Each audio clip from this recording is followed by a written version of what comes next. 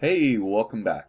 Today we're going to be talking about how to solve physics problems dealing with rolling with slipping. So normally we see problems for AP Physics E Mechanics or maybe even AP1 where the problem says there's rolling without slipping.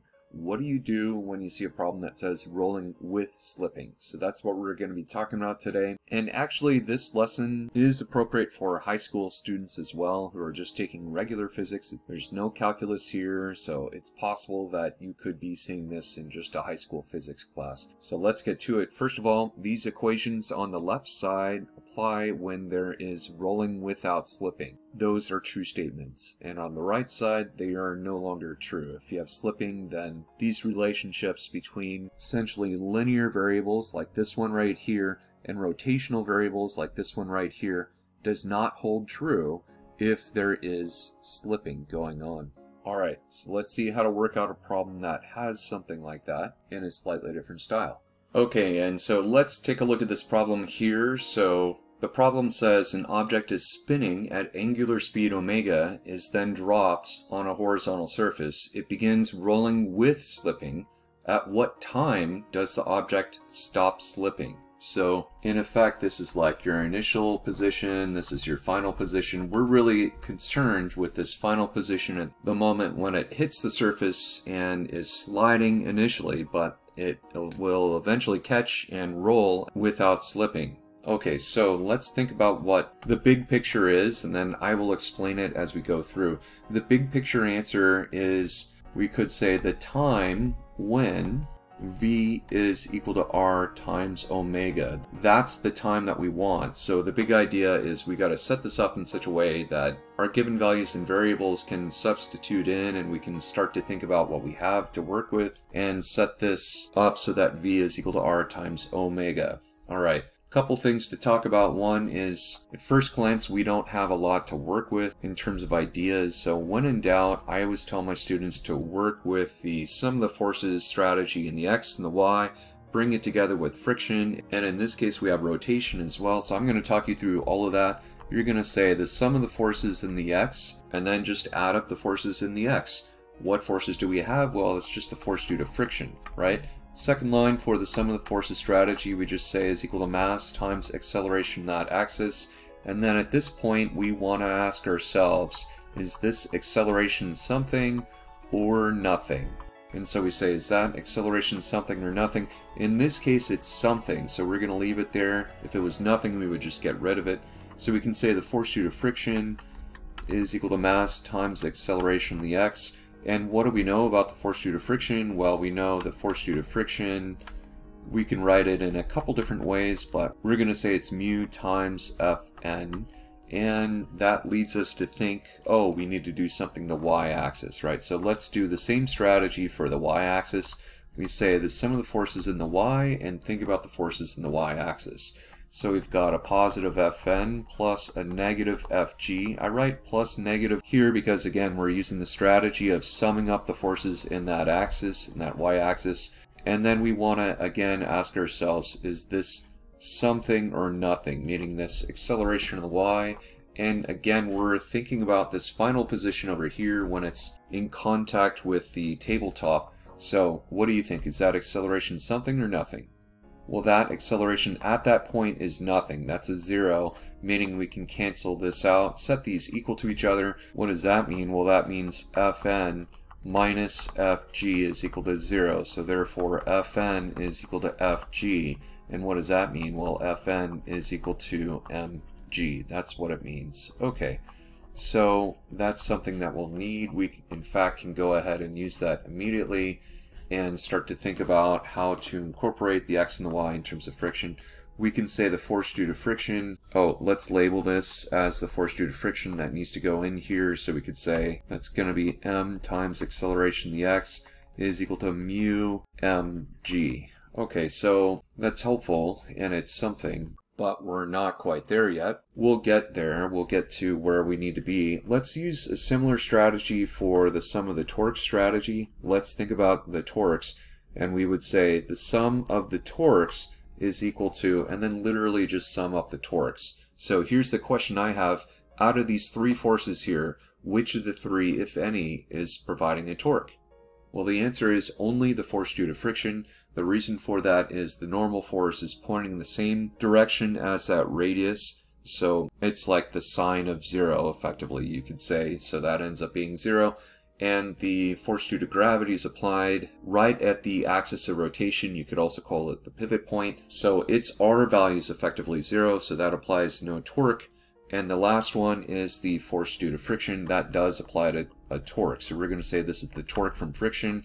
Second line for the sum of the torque strategy is the rotational version of Newton's second law, I times alpha. Then we set these equal to each other, and you could say torque from friction is equal to I times alpha.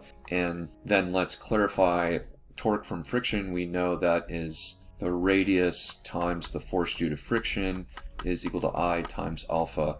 And we know something about this force due to friction. We just said this force due to friction is equal to mu mg. This is another way of looking at it, right? This is an m in case you can't read that. So we're going to put that in as mu mg is going to be this force due to friction is going to be equal to I times alpha. Now we're still a bit stuck here, but again we want to remind ourselves, well, this is our master equation right here, so to speak. So we want to think in terms of what can we solve for, and notice we have acceleration in a couple different ways. And what we want to do is use our equations. So there are a couple different ways of doing this, but I'm just going to grab the equations that we have available to us. Okay, and so these are the kinematic equations that we have available to us. Notice we have our linear equations. Out of these three, we do want to use this one over here and just sub this in. Take this and sub it in for this value up here and see what happens, or this variable up here.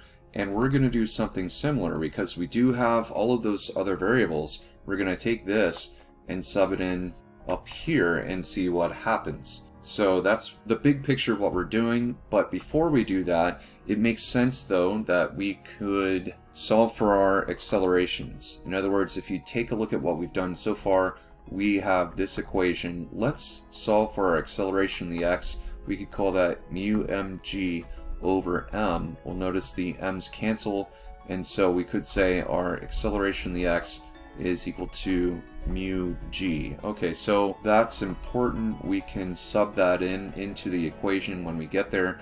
And then notice on the right side we still have r mu mg. We could say is over I is equal to alpha. So again, I'm solving for angular acceleration in this case. Now we can start to plug into our master equation. So I'm going to go about using a different color here so you can see what I'm talking about. So again, we can just say the time that we need is when this relationship holds true, right? So let's sub in, I could label this as like equation 1 over here.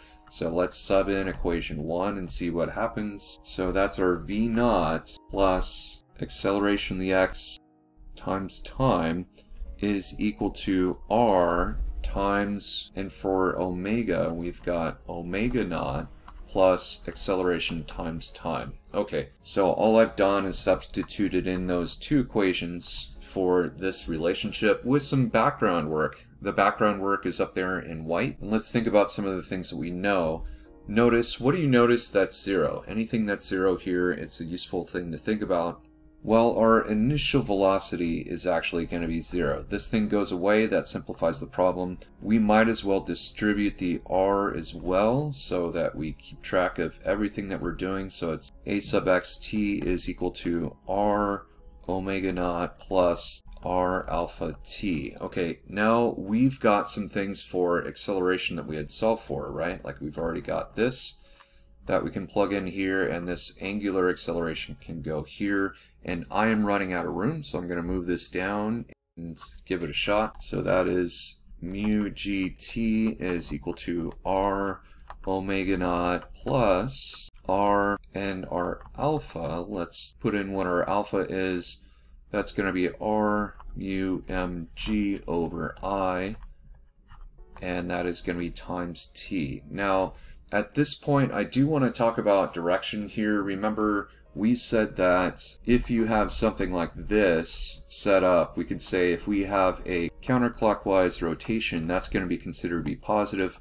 If we have a clockwise rotation, that's considered to be negative typically. And if you think about what we have initially, we have omega initial is equal to a negative value. So I'm going to make that a negative value. And we want to do this just once. We want to do this once early on in the problem. So I'm going to go back and make this negative here, like right here, and then we can pull out the negative in this term right here. So that's important to keep track of. Respectfully, I've seen the College Board video on this. I like the reasoning, but I would apply the negative to the initial angular velocity here. I think it makes more sense to do that. It is true that the angular acceleration is going to be the opposite direction of that. In any case, the algebra is getting a bit tricky or ugly or beautiful depending on your perspective, I suppose. We can just apply this in here and start to think about how we can isolate for t. So we can say mu gt is equal to minus r omega naught plus r squared mu mg t over I. So let's think about where our equations are that variable of t are. We can take this term right here and just move it over to this side, so we can say mu gt minus r squared mu mgt over I is equal to negative r omega naught. Here we want to get t by itself, right? So I'm again running out of room, so maybe I'll work over here. So I could say t is equal to mu g minus r squared umg over I, and that is equal to minus r omega naught. And so if we isolate for t, we could say this is true r omega naught over mu g minus r squared mu mg over I. So if we wanted to leave it there, we could. If we wanted to clean that up a little bit, we could. I'm not motivated to clean it up at this point. I don't want to get too lost in the weeds with the algebra. It's really the big idea that I want you to get here as to how we got to this stage, how we are able to do this. And again, I get a slightly different answer than the video from AP Classroom, but I'm making this as a different assumption, and I think my assumption is correct. The initial angular speed, we should be treating it as negative, and that angular acceleration therefore should be treated as positive in my opinion, which is why I get a slightly different answer from the College Board. I guess I could say that I could see that the author is trying to avoid getting a negative with time, which doesn't make sense. I would agree it doesn't make sense. We don't have numbers to plug into this equation to see if we end up with an overall negative value for time. If that were the case, I would be in favor of changing everything in terms of our assumptions of what is positive and negative, just to make sure that the time comes out to be positive, because we do need to have a time that's positive, of course. In any case, hopefully that was helpful. I've gone over an entire year of physics as well as most of the concepts for AP Physics C mechanics in video format on YouTube. If you have any questions or comments down below, please let me know. And I hope you all have a great day. Take care.